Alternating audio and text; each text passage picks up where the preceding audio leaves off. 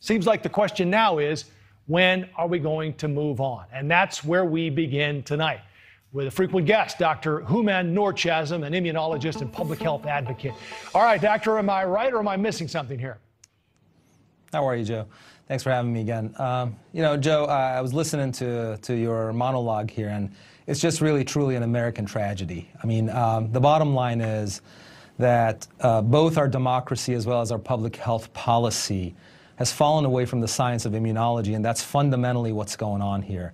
I think the vast majority of Americans don't have a good grasp of what IgG antibodies and prime T cells do for a transient virus like coronavirus.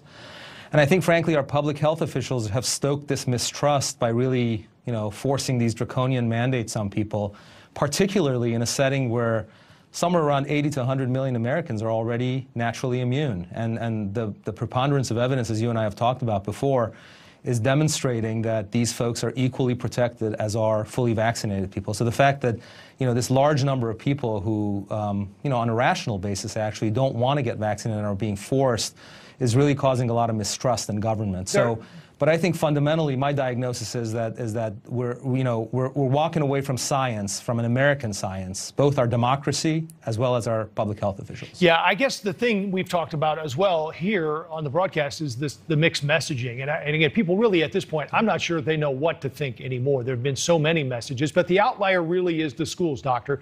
And it's a complicated issue, there's no doubt, from masks to quarantining and beyond.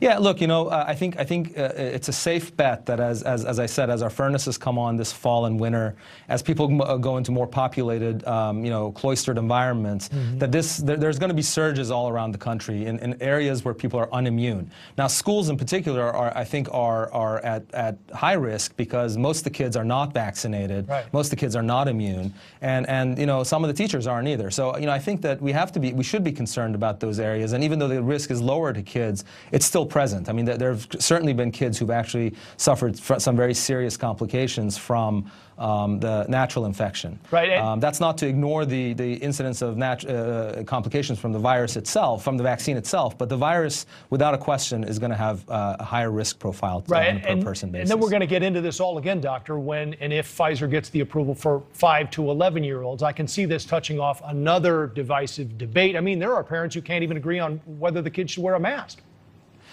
Look, Joe, I think when it comes to kids, there are two things that are for sure. We should not be vaccinating kids who are already immune. That should be a hard stop. Any kid who's had COVID should not be a candidate for getting this vaccine. Number two is, and look, I have 6 kids myself. You know, 4 of them have gotten vaccinated because they're eligible. 1 of them had natural immunity, did not get it.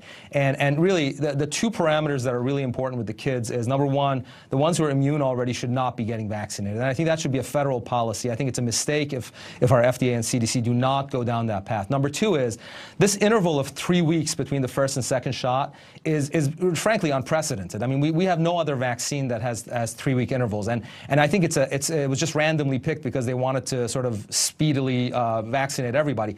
I myself, with my own kids, have waited about 8 to 10 weeks, and I can tell you, both, you know, in the case of both the kids who got it at 8 weeks and 10 weeks, I measured their antibodies. They have very robust antibody responses. They're fully immune. So this idea of, you know, vaccinating kids at a 3-week interval, I think it's a dangerous idea. I think the idea of vaccinating kids who are already immune because they've had COVID is a dangerous idea. We should step away from it. And you know, I hope that this message is delivered to the President of the United States. I think that it's not a bad idea to have the vaccine available to kids who are unimmune, but we should not be vaccinating kids who are already immune. We certainly should not be doing it at a 3-week interval. Doctor, I want to get you on one more thing. You probably saw Joe Rogan grilled CNN's Dr. Sanjay Gupta over the network's coverage of him, saying that Rogan had used a horse dewormer to treat COVID. Here's a clip. We'll get your comment after. It's a lie. It's a lie on a news network, and it's a lie that's a willing. That's a lie that they're conscious of. It's not a mistake. Yeah, they're unfavorably framing it as veterinary medicine. Well, the FDA put this thing out. You saw that. Did you see that thing that the FDA put out? What did the FDA put out? It was a tweet, and it was snarky. I admit it. They said, "You are not a horse. You are not a cow. Stop taking this stuff," or something like that. Why would you say that when you're talking about a drug that's been given out to billions and billions of people? But don't you think that a lie like that is dangerous on a news network when you know that they know they're lying? So Dr. Rogan's beef was that CNN said he took a horse dewormer, and he actually had taken the human form of ivermectin, and it was prescribed by a doctor. But the FDA's comment is that they don't recommend this for COVID. Do you agree with that? Well, yeah, look, so first of all, I think Rogan was quite appropriate in his criticism of CNN. I think CNN's done a lot to erode trust in itself by just parroting out establishment narratives and really blunting out the dissenting voices.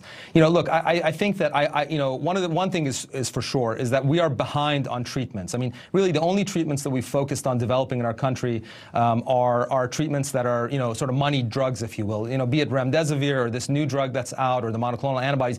We really have to focus on anti-inflammatory treatment. You know, COVID is fundamentally an inflammatory disease caused by T cells and macrophages. We have some very, very seminal generic drugs out there. You know, one that I and my colleagues worked on early on in the pandemic is called cyclosporin, and it's very, you know, it's a targeted drug that really hits the